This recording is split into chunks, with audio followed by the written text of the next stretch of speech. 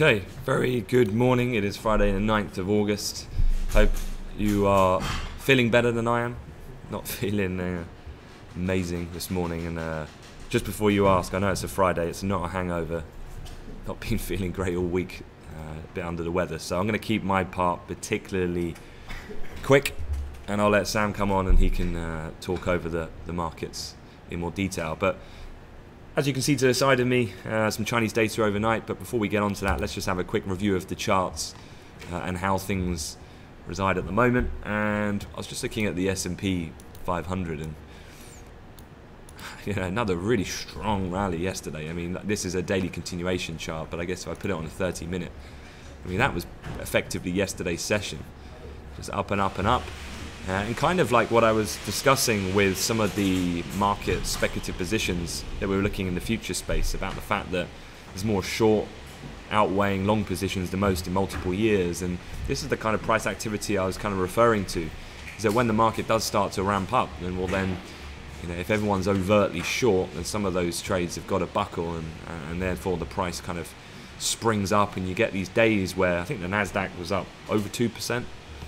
The other indices a little bit shy of that, but a really strong recovery after what was a very aggressive dip that we had at the beginning of the week, of course. So yeah, another case of buying the dip, so to speak, very reminiscent of the price activity we had right at the beginning of June, and that actually took us back up to all-time highs. So are we going to get there again?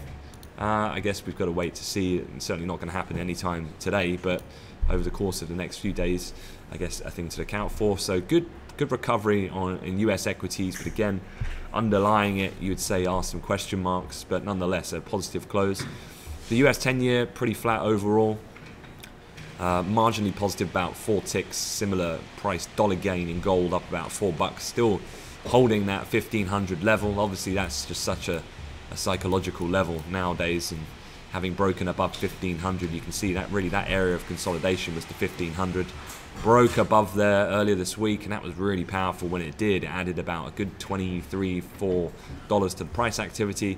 Come back down and just found some support at those previous highs to then move back up again, and then playing the range, I guess, looking at the price activity of what was that initial move this week.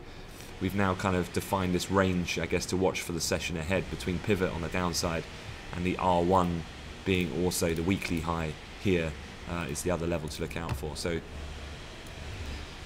other than that, currency markets are pretty quiet. Dollar index is basically flat, and so that's really mimicked in the major currency pairs. European stock indices not really doing anything at all.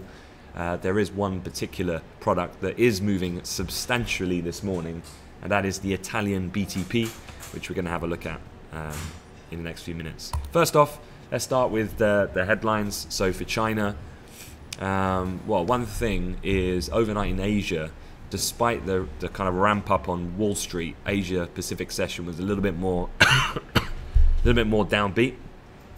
The White House reported yesterday that they're holding off on a decision about licenses for American companies to restart business with Huawei technology. So right back to where we were, it almost feels, a couple of months ago.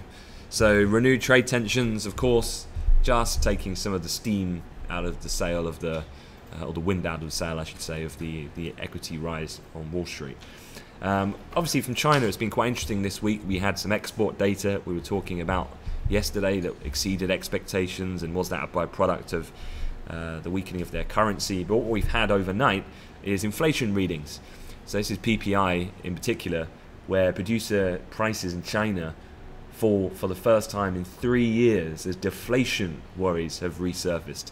And obviously this puts added pressure on the idea that perhaps then China needs to step in and start to prop up the market with additional stimulus. Now, slowing demand, not only seen at home, just given domestic repercussion that we're having on the trade war, but also from abroad with global growth and consequently demand decreasing, all leading to lower demand essentially, and so therefore decreasing PPI. Chinese manufacturers, I was reading some of the articles this morning, they've been cutting prices, and that's been effectively squeezing their profit margins. So you can see how the dominoes start to fall, and then this starts to lead to more company defaults, credit spreads start widening in these Chinese firms and XYZ, and the whole thing kind of can blow up quite quickly. The other thing, of course, is don't forget about raw material prices. Oil obviously has seen a pretty dramatic repricing over the course of the last couple of weeks, and then things like copper as well has been under considerable pressure, so that's also playing a bit of a part as well. CPI, because whenever the PPI data comes out, it comes alongside the CPI data, and the CPI data actually rose 2.8% from a year earlier, so this is the consumer rather than the producer, and that was actually higher than expected, but predominantly based on food inflation. The food inflation component accelerated at its fastest pace in basically 7 years. Food price index, so the actual CPI year on year in China was 2.8%, but the food component was up 9.1% year on year, quite phenomenal. So obviously chiefly led by extreme pricing in pork and other proteins, the prolonged outbreak of African swine fever, and also reportedly dry weather in a lot of fruit growing regions has led to a big kind of isolated shock to food prices, and therefore hence you've got a very clear divergence here. But again, one that's been apparent for the last couple of months, definitely a story of underlying this trade war, is Chinese economic activity from its kind of lifeblood, its manufacturing, is decreasing. Very evident in the PPI, and if that starts to feed through and make consumers unconfident, well, prices are going up, particularly in the food sector. So that's kind of China. That's where we are at the moment. Obviously, usual rules apply. I'd keep an eye out for how did China respond through the proxy of that Chinese state media journalist on Twitter. He tends to have a pattern of tweeting, not really at this time, but more so when the US come into market, because ultimately that's who they're trying to convey the message to. So if you were looking at Twitter for any Chinese response, I'd say probably from around 11 AM onwards is when I'd be kind of more vigilant. And then obviously Trump tweeting tends to kick off at around 11:40. This is the big story though. This is the one about Italy, because yesterday Italy's ruling League party, the Deputy Prime Minister Matteo Salvini, after spending weeks and weeks saying we're going to work this through, we can work the coalition, he's basically just had enough, thrown in a towel and declared this government is unworkable, I want a snap election. Not unusual in Italy. If Tommaso is here, I don't know if he can recall for me how many elections Italy have had in the last several years.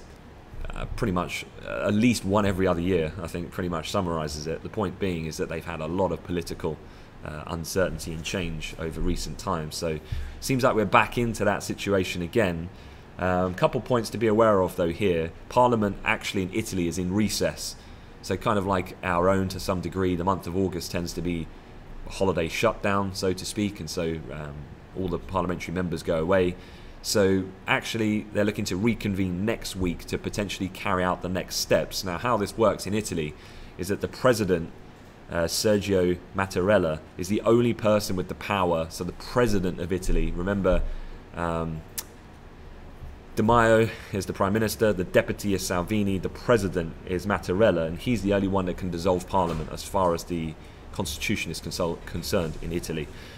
He's probably unwilling to do so because his goal, of course, is trying to appease the European bureaucrats to try and get a budget over the line, which he needs to do prep work in September in order to give to them in the coming weeks. Otherwise, they run the risk again of being fined heavily for not for breaching rules on the debt to GDP deficit and so on. So the other thing is there's never been an election, I think I'm right in saying this, in the month of August in the post-war era in Italy. So it'd be particularly unusual. There's not a lot of people around. It's not particularly a good time to call an election. People are on holiday and so on. So yeah, point being is if you look at the euro, there's really not too much movement. But if you look at Italian assets, yields obviously have spiked aggressively this morning at the reopening of trade. So what I'm looking at here, this is the BTP future, and you can see we've had a substantial gap down. Let me transition my screen. So this is the BTP future. You can see yesterday actually, in fact, well, not yesterday, the day before, we were retesting up at this double top right here, what we had on the 25th. This was on Wednesday. And then, yeah, look at the move here, 141.60 down to a 137 handle. You know, that's sizable. So, you know, definitely concerns are due to return. Italy, it's almost like Italy flares up when we have these types of situation. It jumps up the hierarchy of the most pressing macro factors. And it's not like the Italian situation has ever gone away. It's just that we've been so focused on, you know, the looming deadline for Brexit, the trade war, and so on. You know, and Italy has never really kind of resolved its issues, and so we're back here again. So actually, I'd say updates on Italy now could well have some read across into the general European assets that we're trading. You do now need to keep an eye on this situation going forward. Obviously, technically, you can see there's a little kind of area of support here where the BTP has been trading throughout the month of July, and we've kind of tested that first top end of that band. Any break of there then certainly starts to open up potentially deeper moves to the downside. So definitely worth keeping an eye on the BTP for a barometer of sentiment, I would say. Dramatic break of those downside levels, acceleration in yields in Italy could well consequently then start to lead to some risk off trade if that was the case. Okay, other things. Just to wrap up my part, German exports slumped most in 3 years amid trade uncertainty. I must admit I'm getting a little bit tired of sounding so doom and gloom these days, but unfortunately this is the news, and German exports are in fact at their worst in 3 years. Now, exports fell an annual 8% in June, imports dropped 4.4%. Really 2 points I want to stress here. One is that, yes, this chart looks pretty dramatic. This takes into account basically the financial crisis, where obviously conditions were way worse than they are at the moment, but we're getting right back to that period of basically we had a one-off anomaly in the summer of 2016. That was when German exports dramatically dropped after the UK voted to leave the EU in the referendum. Obviously that very short term created a massive amount of uncertainty because no one really knew or had even contemplated the country voting to leave. So that's what that was. We're kind of coming back down to that extremity, and that of the sovereign European crisis that we had in 2012, 2013, when Greece, Ireland, Portugal were getting bailed out. So down here, the point I wanted to make was, A, this isn't really that surprising. We've seen German PMI, the soft-looking forward indicators have been weakening consistently over the last 12 months. So the fact that this is now translating into the official trade data, I don't think to me comes as a surprise at all.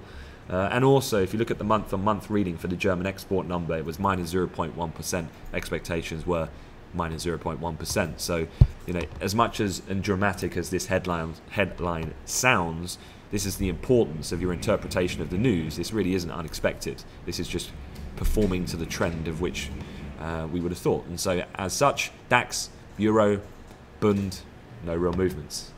Final things to talk about. This is very brief. Boris Johnson says there's bags of time left to renegotiate Brexit with the EU. I'm trying to think how many days it would be to October 31st, but let's say roughly 89, something like that. He's basically playing this game of brinksmanship at the moment. Is he going to get 83? Sorry, I stand corrected. Thank you, Sam. 83 days until Brexit is delivered by Sam North's Boris Johnson. Excuse me. But yeah, he seems to be a game of brinksmanship. No one's really backing down. He's saying he's not willing to talk unless they drop the backstop. Europe's saying that's not going to happen. So at this point, I would say I would anticipate we remain largely at the status quo. Boris continues to say we will not call an election. But if you actually read his wording, I was reading one of these articles this morning, he's basically doing a little bit of central banker tactics where he's phrasing it in a way that if he did, then it could be, well, I didn't actually say definitively that we wouldn't have an election. I just said that the people don't really want another election because we had one in 2015, we had a referendum in 16, we had an election in 17, and the people don't deserve this. So what they say, bottom line, politicians, it doesn't mean anything. It can change very rapidly. And secondly, from a market point of view, I really don't think the pound's going to really get that reactive now to what Boris is saying. I think we've kind of priced in the status quo. I actually think it's going to wait until that clock gets down to, say, 30 days, 20 days. Then you're going to start seeing the vol kind of return to sterling. Talking of the pound, Later on today, we have UK GDP coming out. Quite hard to see, I know, but actually there's a little blue box there on the far right. Now this is UK GDP quarter on quarter going back to 2011, so quite a large time frame, and you can see here we've had these little blips wherein never actually going into a technical recession because we recovered quite sharply here, but 2012, 2013, but we're expecting basically flat growth today after what had been a very surprisingly strong Q1 on the back of this inventory building story ahead of the March deadline. So the range, I would say, is what's important, because the media is going to make a massive deal about the fact that UK growth is stagnating, but from a trader's point of view, that really is of zero consequence. What the market cares about is, I think, if we had a negative reading. Now, that flat quarter-on-quarter reading, the range here is minus 0.1% to plus 0.3%. Now, I'd say you really want to be breaking the realm of that expectation.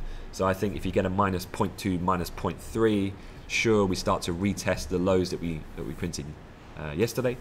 If we get a high print, then yeah, subject to some movement to test the top end of the range around the R1, lines up quite nicely with the Wednesday high in the cable chart. That'd be looking for like a 0.4, 0.5 reading. So yeah, just don't get too spooked by the fact that we're not growing the UK. That's not a surprise. Other data points, other than that, we've had the German. You've got the IEA monthly report, so that's for oil traders coming out at 9, so do be aware of that. Apart from the cluster of growth data, industrial manufacturing output from the UK, moving further on. This afternoon you get the PPI numbers, but these are final from the US, so I wouldn't be looking for too much here. If you're trading loony, you're in for a volatile afternoon. The currency always very responsive to the employment data and building permits. And then for oil traders, you've got the Baker Hughes rig count later. All right, that is it from me. I wish you a good day ahead and have a fantastic weekend. Thanks very much, guys.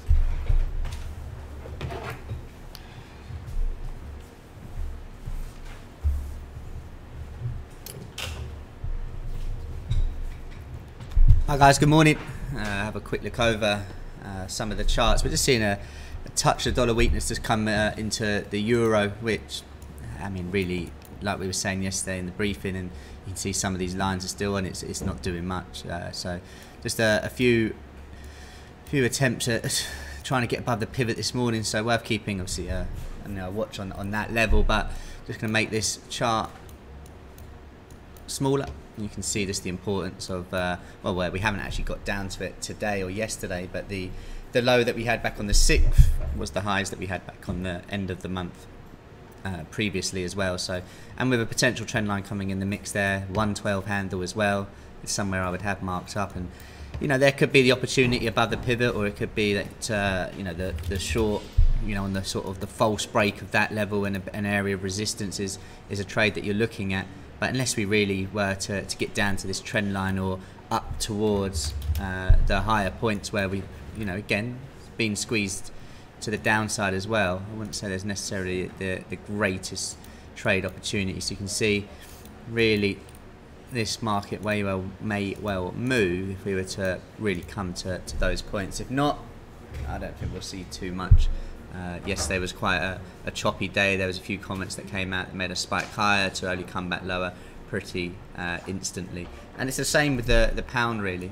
By bringing the pound, I know a couple of people were short yesterday from the R1, that kind of area, and we also had a decent break of a trend, which we did have the false break previously, but we finally got the a clean break of that, and it did make its way back down towards and almost reaching the lower part of the year to the upside as well, similar to the euro in that we were getting squeezed from both ways, and while it wasn't the cleanest trade and the volume was low, you can see we have broken out of that. However, I would still have the top end of that trend on if we were to push higher, following any of the data that comes out at 9:30, just keeping a close watch on that point. We are more shorter term trending lower, got an area of support from yesterday evening, more of a zone I would say from yesterday as well, around 121.48, and then the trend line to the upside. So shorter term, keeping a closer eye on that.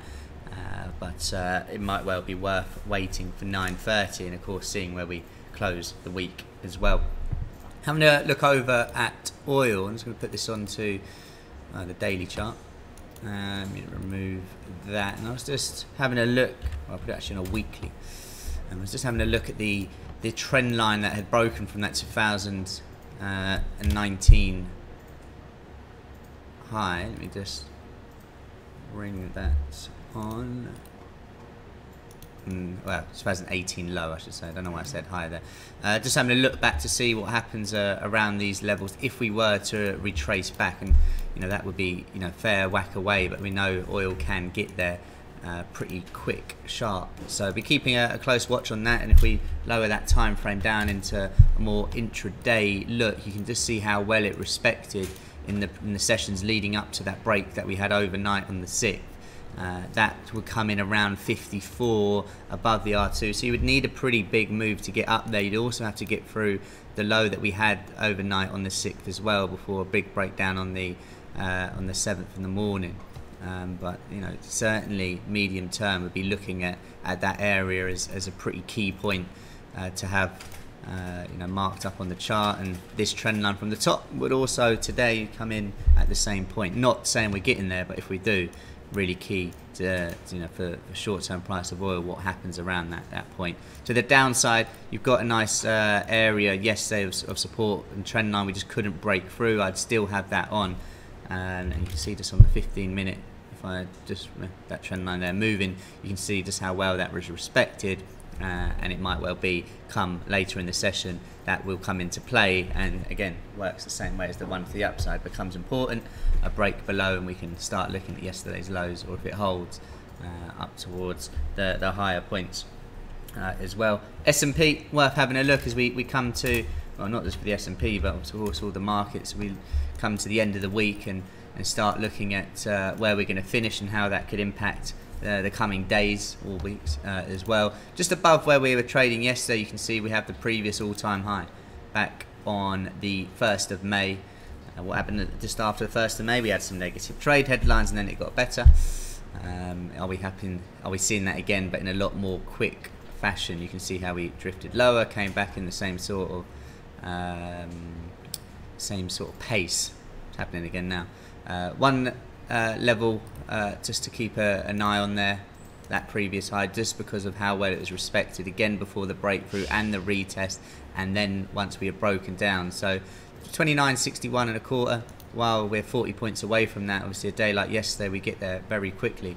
I'll be keeping a close eye on that. And then to the downside, if you want your area to be aware of for where we close the week, and could absolutely close within these 50 points, but 29.10, which was also an important point previously, and again before the further breakdown on the 5th on the Monday as well, which could act as a bit of support. So 29.10 to the downside, 29.61 to the upside would be the real key levels that I'll be looking at going forward. Also, if we drop it down to 60-minute, put the pivots on, you can see how close we are to those points, or far away, depending which way you want to look at it. But there's a trend line that I'd like you to have marked up, which is starting from some of the highs that we had of this week, and it was just really respected all the way through the sessions before we got that break post cash open yesterday. So it'd be interesting to see what could happen on a retest of that. And while of course we're about 14 points away from we're trading, I'm just seeing at the corner of my eye the DAX just printing a low for the session, obviously half hour into that open, last one of the week.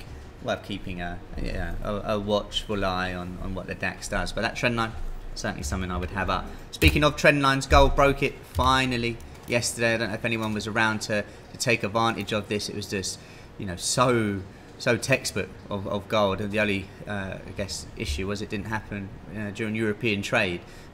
Just how many times we tested that trend line, get the breakthrough, targeting up towards those highs. And again, like the S&P, worth keeping an eye should we have any retracement to see what happens on a retest of that area, which would also be 1500, which would also be yesterday's low and the high of the morning of Wednesday as well. So those would be the main points to keep an eye on. Of course, R1 matches up with the multi-year and this year high of gold. So perhaps a new little range coming in. I think you've still got to favour the upside for this market, all things considered. But trend line to the downside, S1 1500 looks a really important point. And of course, you could always favour the break of the levels to the upside as well for that continuation. Quick look over the DAX, just to reiterate that point that we are just pushing to a low. Just the pivot has broken on the third time of asking. Obviously a retest of that is worth keeping on. To the downside, a couple of levels to be aware of from yesterday. While we didn't really move into the back end of the session for the DAX, I'd say that's likely to happen again as we just drift into the week closing. Quick overview again of that data just to form the morning. 8:30 now, really 9:30 with that UK data is going to be the main driver before we have the US numbers into the afternoon with the Canadian employment data set as well. No speakers of note, but obviously Trump is more than likely to be on the wires, tweeting a fair bit yesterday as well. Any questions, please do let us know, and for everyone who I imagine is very worried about Anthony, I will be looking after him today, making sure he gets through okay. But I hope you will have a great day and even better weekend. The football is back. Arsenal have signed very well. Dare I say, we're getting that top four again.